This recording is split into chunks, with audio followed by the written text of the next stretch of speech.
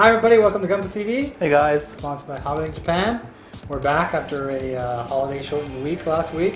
Which was very nice. Yes, so we got an episode for you, don't worry. Yes, we do. Something a little bit different. Yep. We're doing a Q&A episode. That we are. Last episode we asked if you have any questions you want to ask Sid or Ryan. And 9 pages. 9 pages of questions. We won't be able to answer them all though. Yeah, we've highlighted the good ones, yep. So we'll answer those. And last week I mentioned there's a holiday.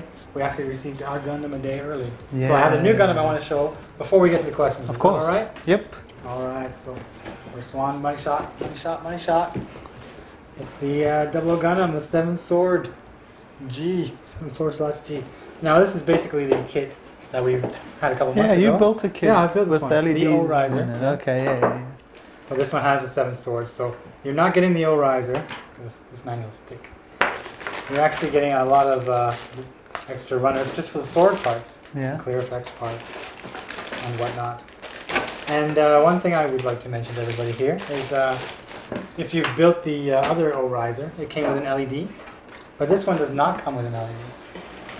Oh, it doesn't? It doesn't. It's 1,000 yen cheaper, but it does not come with the LEDs. Okay. However, I guess Bandai got tired of trying to fill all the orders Yep. for submitting for those LEDs after the first O-riser came out. Yeah. So what they did is they decided that they're just going to sell it on their own. LEDs finally. LEDs finally, thank you Bandai. You've heard the prayers of all the consumers out there around the world who cannot access Bandai Japan's site. Yep. And what they've done is they've put 2 LEDs in this box. Oh, nice. Yeah, so it retails for 1,100 yen. So. I think from this kit, the one previously, there were actually multiple.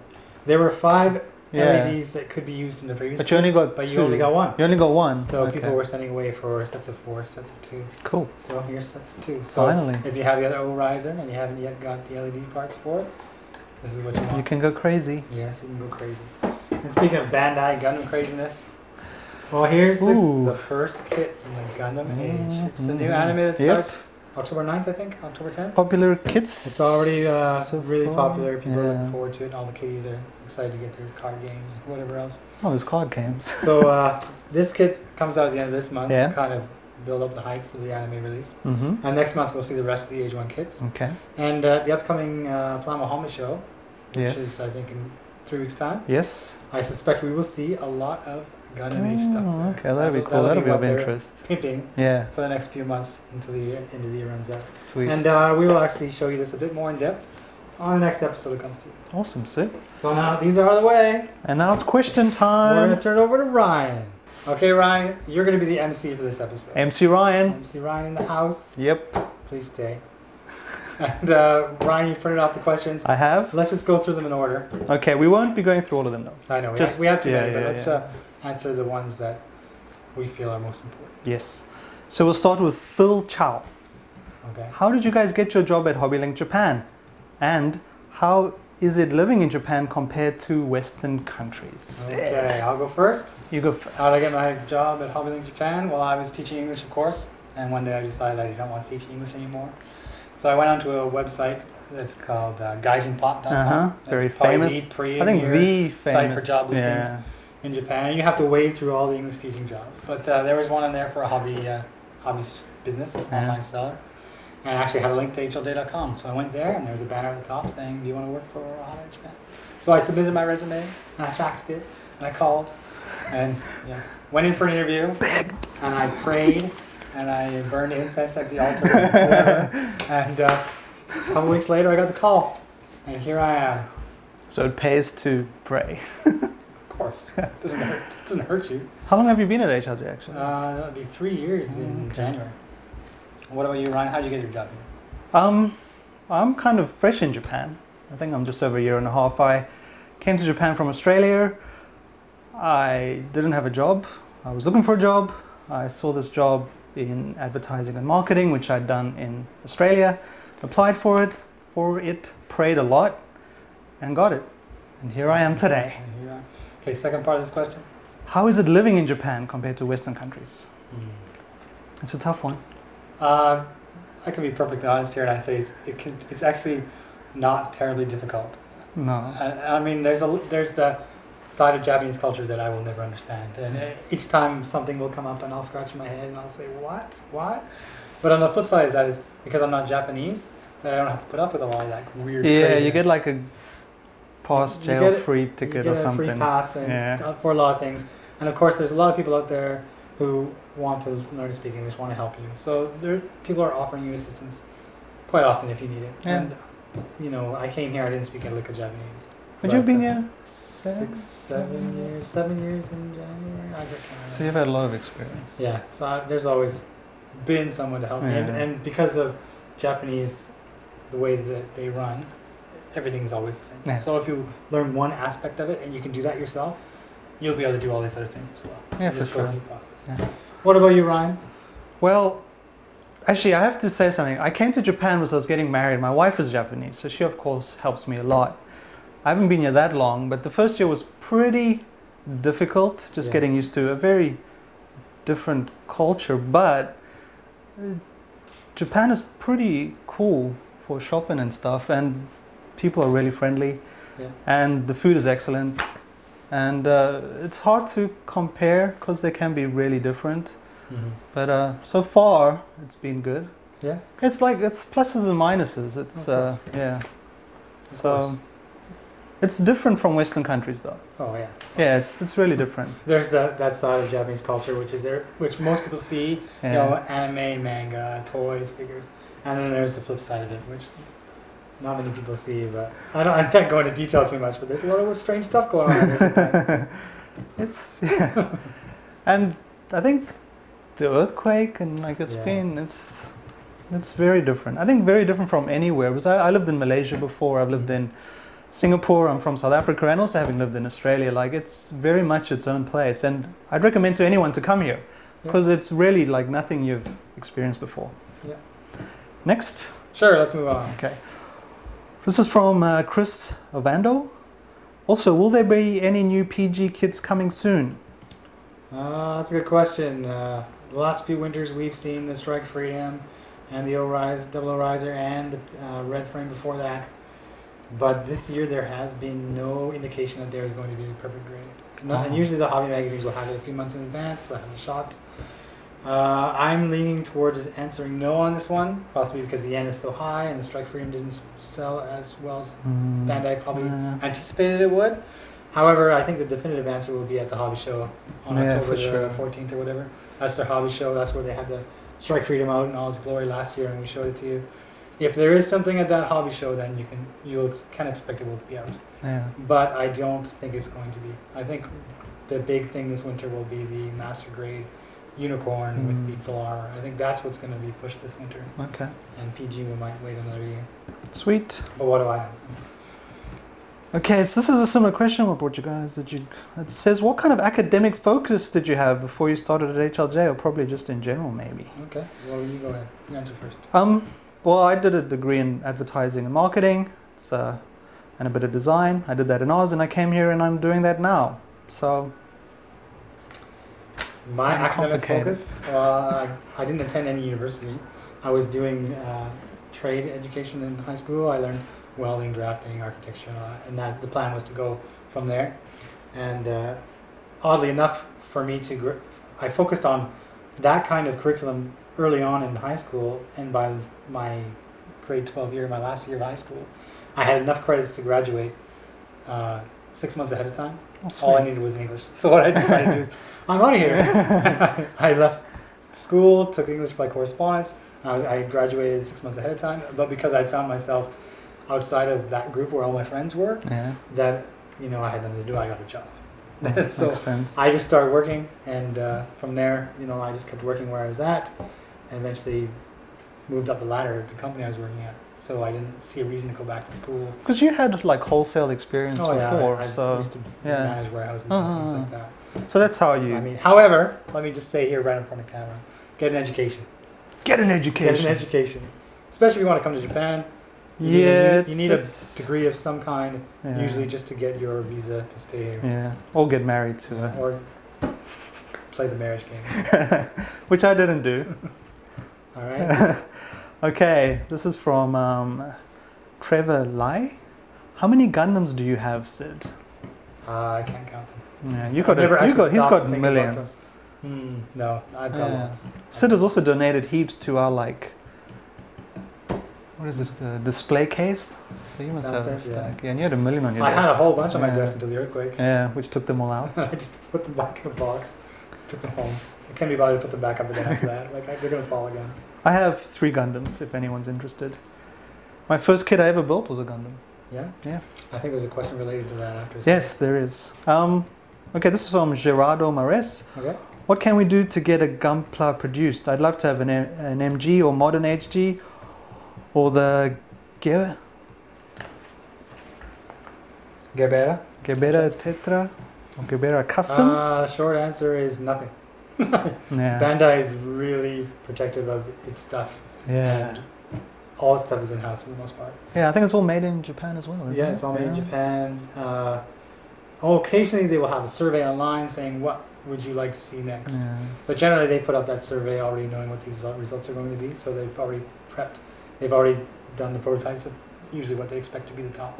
Well, a lot of like the top modelers here actually kind of sculpt their own. Yeah, there's so much scratch building going on. Yeah. So in Gunpla now that Bandai is probably not feeling the pressure to get different kits out. No. They're just going, you know, there's the let's focus on this anime and get these kits out, or let's focus on a variation of this kit we've already had and get that out of them.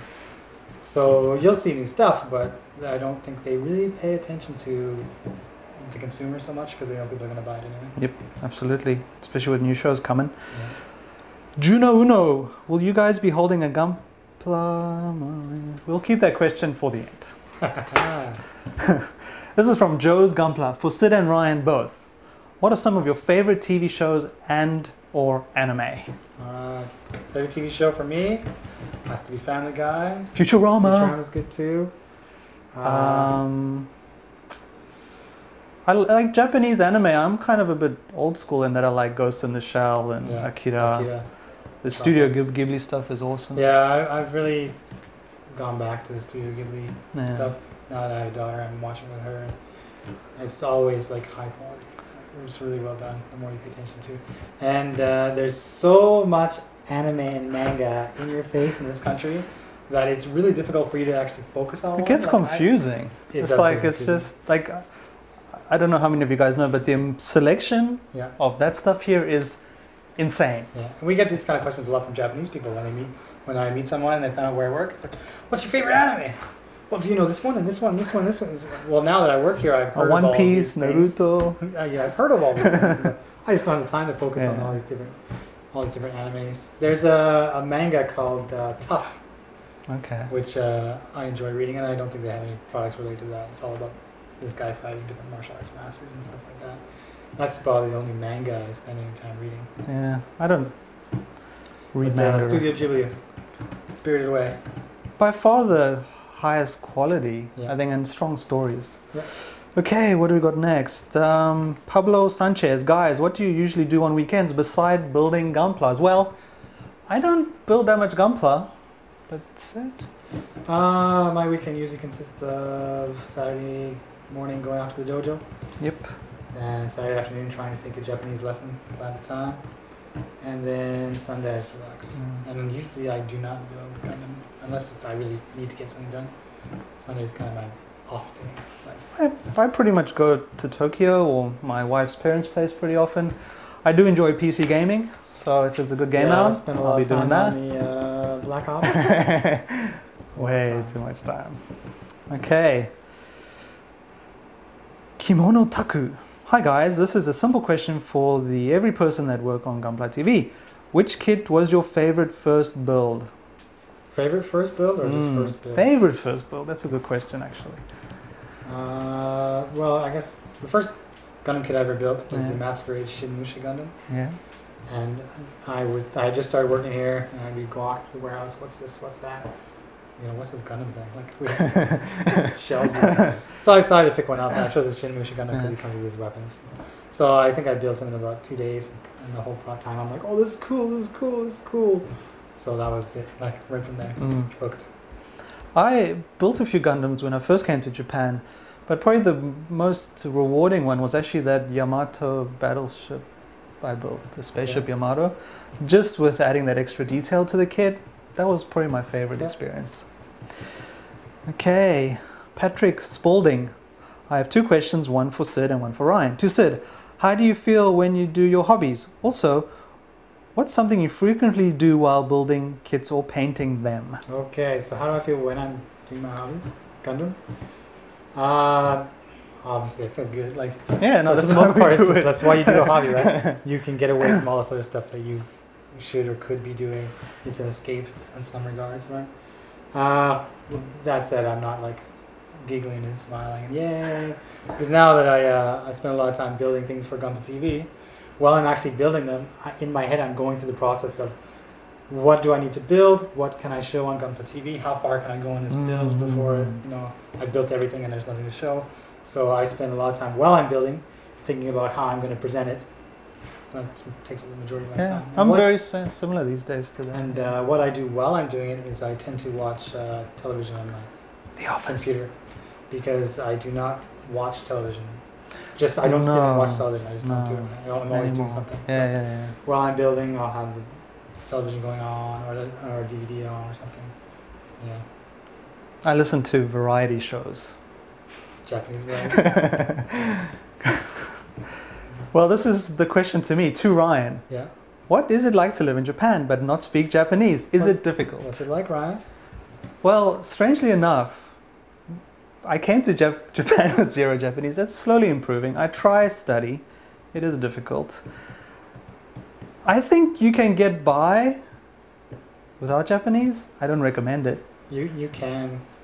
You can get by. Foreigners who come to Japan and only learn just enough to get by. Yeah, and that's fine too. I mean, yeah, it's your life. If you're going to be here longer, then, well, I study a little bit. But if you're going to stay here for a long time and you're sure you are going to stay here a long time, I really recommend it. Not only to you, but to me as well. I find that lots of people who come to Japan, the first thing they get into is teaching English. So they spend all of their working time teaching English and not using any Japanese at all. So it's really difficult actually to get in that mindset of speaking Japanese all the time, because your work involves only English. Yeah. Scott, the boss Scott, like when he came to Japan, he was studying English. He was doing a degree in, he was studying Japanese. He did a degree in Japanese, and he was at homestay for 1 year with only Japanese. That's probably the quickest way to learn Japanese. He said to me in 9 months, he was getting it together, and like, yeah, if you're going to do it, that's the way to do it. Yeah. Oh, yeah, absolutely. Okay, next question. Colin Becker. My question is this. As someone who is going to be spending 14 days in Japan this November, what would you consider to be the must-see locals/events in Japan? Well, it depends on where you stay. Well, if you like tech, Akihabara. Yeah, if you're in Tokyo and you're watching this television show, chances are you'll be going to Akihabara. Oh, yeah. Or Asakusa, which Yodobashi is the tourist camera. Yeah, Yodobashi camera in Asakusa or in Akihabara is all you really need to go to. The place is enormous. And the amount of kits, like just Gundam. Yeah. They're like our warehouse. But bigger. It's pretty impressive. But if you want to get the Japanese feel of it, like you're going to need to go to a temple. Kyoto. Yeah. I like Kyoto. Kyoto is probably the way to go. Yeah. Go to Kinkakuji, the Golden Pavilion, Kiyomaru, the temple there. Like, Kyoto is Japan. Yeah, very like. If you go to Tokyo, you're in modern Japan. You get all the good gadgets and cool stuff. You have to actually get outside of Tokyo, and Nikko and Kumagaya, or not Kumagaya. There are 2 things I might recommend. Is the fish markets. Tsukiji? Yeah, like if you enjoy sushi and stuff, the best sushi I ever had was there. Tokyo Tower, I went up there like at dusk. So you get the light and the night. Super place for photography. Now. You gotta go to the Sky Tree. You have to wait. Well, if you go to Shinjuku, they have the office buildings. You can go up on 40, whatever. There's like a free government building you can go It's higher than the Tokyo Tower. You actually go all the way to the top. See the skyline. You can see Mount Fuji on a clear day. Yokohama Bay Area. Yeah, it's very nice. Sweet. Lots to do. So it's all good. Like Japan as a tourist is super. Excellent food, great accommodation, reasonably priced. Everybody's very obliging. Yeah. Really helpful. And if you push Japanese people, they can speak a bit of English. For sure. Next. Okay, will Bandai release MG or PG? Kshatriya? Answer no. That one's easy. The Kshatriya is so big that to hold those massive binders, fin funnel things, like they are going to have to come up with something that either involves a whole different type of design, so they can use plastic to keep it lightweight, or they're going to have to use metal. Yep. And I think they actually built prototypes of it and just realized that this thing's going to be so expensive, nobody's going to want to buy it at that price, so we just can't do it yet. Sweet. Yeah. You want to ask me this one? Sure, I'll ask you a question, Ryan. It says, I want to know what happened to Scott's build of the Tamiya Toyota LFA. It's not a Toyota. It's a Lexus, but that's the same thing. What happened to that, Ryan, producer of HobbyLink? Well, by the time this episode airs, maybe 2 days later, Scott's LFA video will be up. Okay. He has done part of the car. It looks really good. Yeah. So, watch it. He's the boss man. I mean, he gets... And he's busy. He's busy. He's very boss busy. Man, so yeah, it's a little bit of a ride. yeah. We're lucky to have him, actually. It's a flyer. Yeah. Okay, Joe's Gunpla. Sid, if you only had one last chance to build one more model, which model would you want to complete the most? Yeah, I know this is a tough question. Like, I'm spoiled when it comes to Gunpla. I live in Japan. I can go out and I can pick up all the Gente limited edition kits and walk into the warehouse and see any Gundam I want to see at any time. Like, there's no real yearning for one because they're all around me. If you would say you're never going to build another kit again, you have to choose one. Oh man, what would I do? Can I ask, why are you thinking? There's one kit I really want to build. Okay. You know that film District 9, those mechs? Yeah. I wish Bandai would freaking build those. They just need the rights. Yeah, that's the problem. It's all about the rights. I'm Yeah. sure some people have looked into it.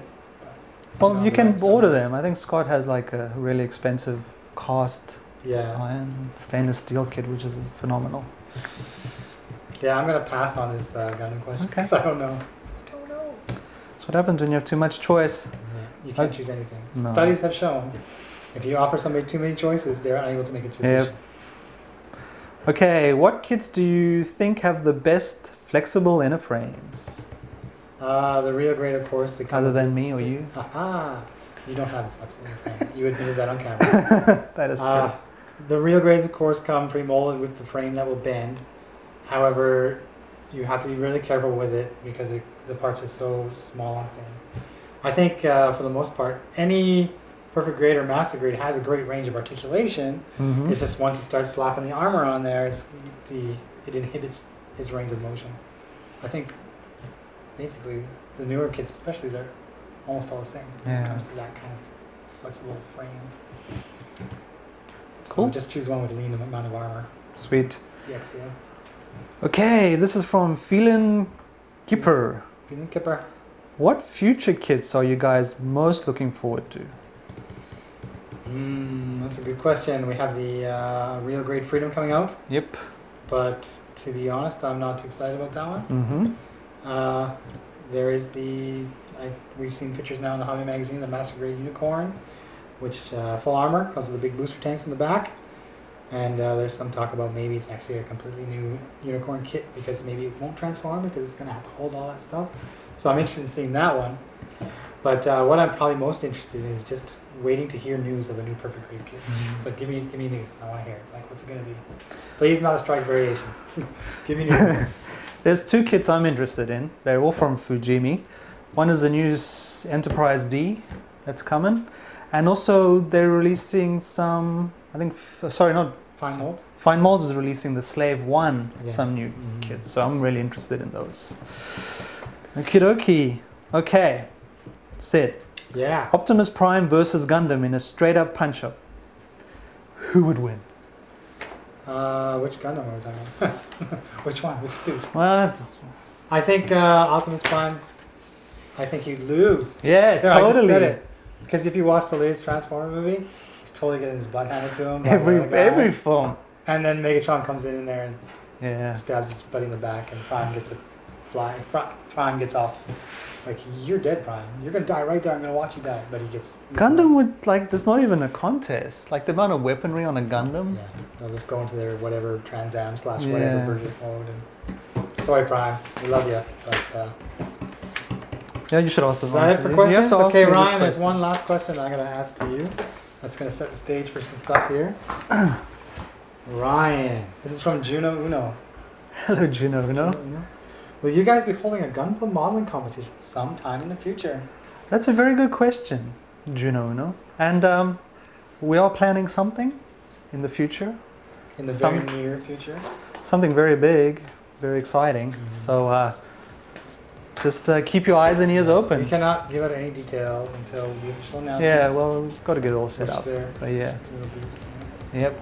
But yeah, that's all the questions. Yeah. Thank you so much. All right. If there's anything we missed, or if you want to ask us any extra questions on Facebook, feel free to go ahead. Maybe we'll do another Q&A episode. If not, we can just answer them during an episode on Facebook itself. Yeah, any questions, just feel free to ask us. We love your feedback. So, And next week we'll be back with kits and the models. We will. All right. See you guys. See you later.